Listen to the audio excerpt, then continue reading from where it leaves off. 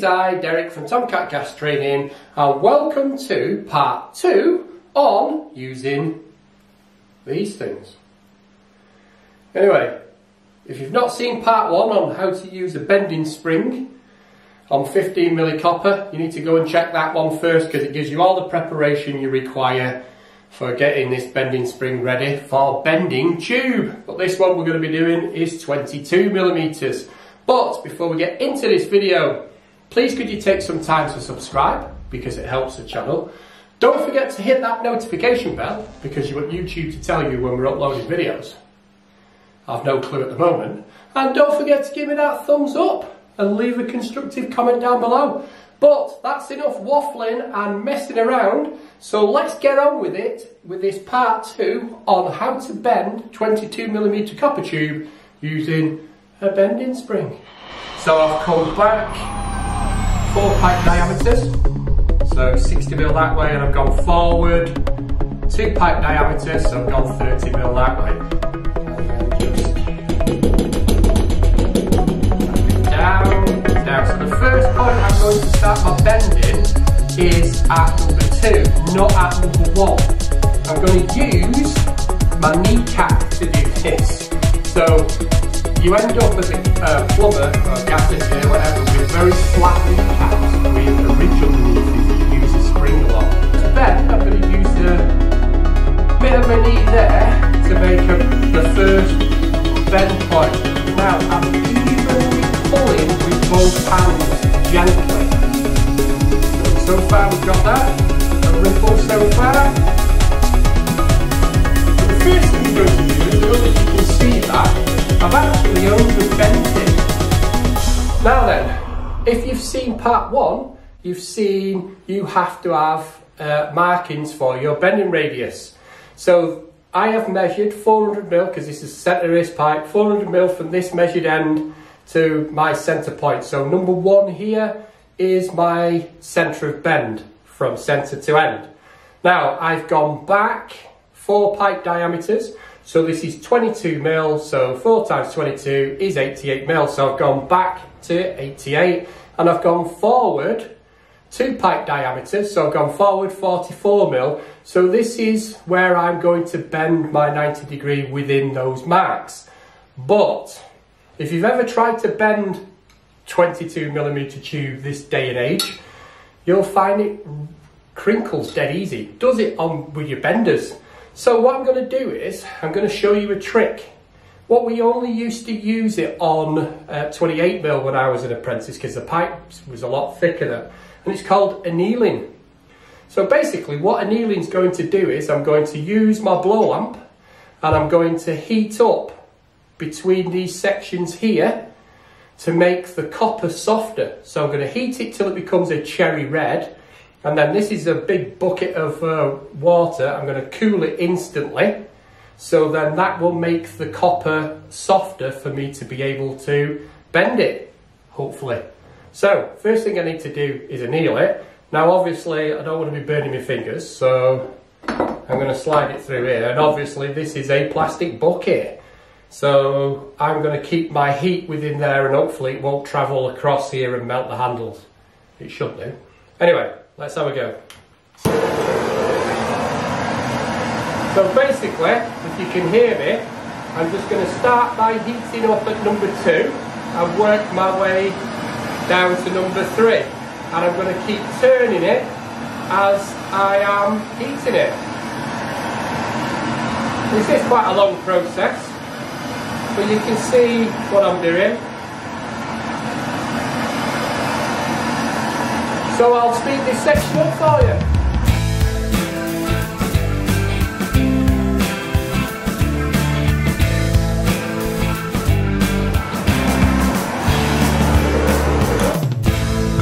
Okay, so hopefully you saw that went cherry red. So I've got a rag here.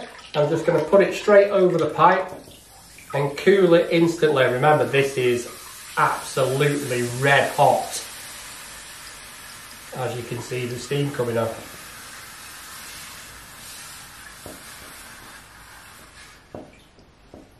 Now you could actually leave it to go cold on its own, but I haven't got time for that.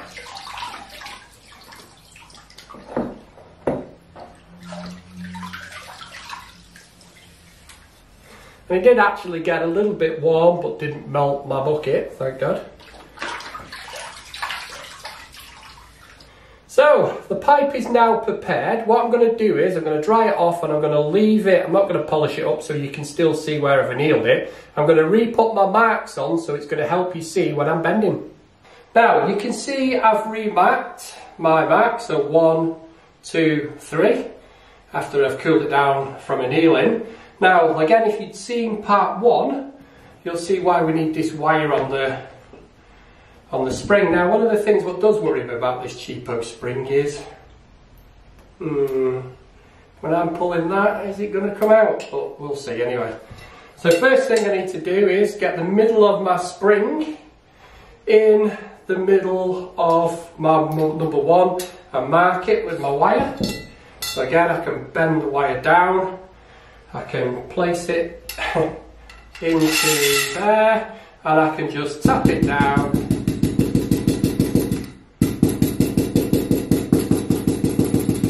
till it comes to my mark.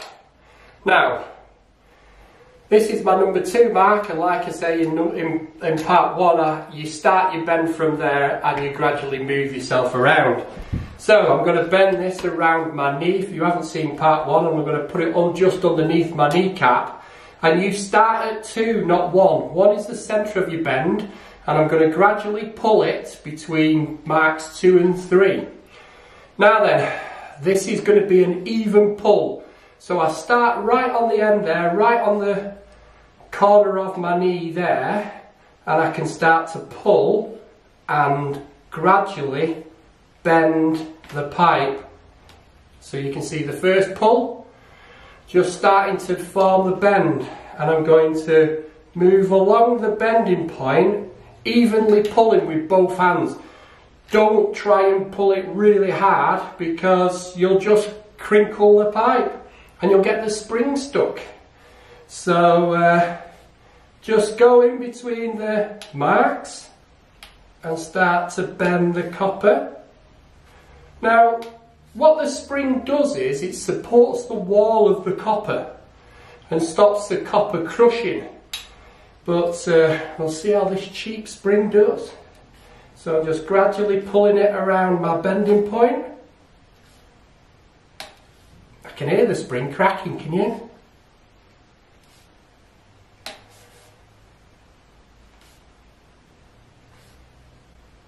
Just gradually pulling it around. So we've got to there, and you can just see where it's rippling because the spring is stretched massively. Not good, these cheap springs from B&Q.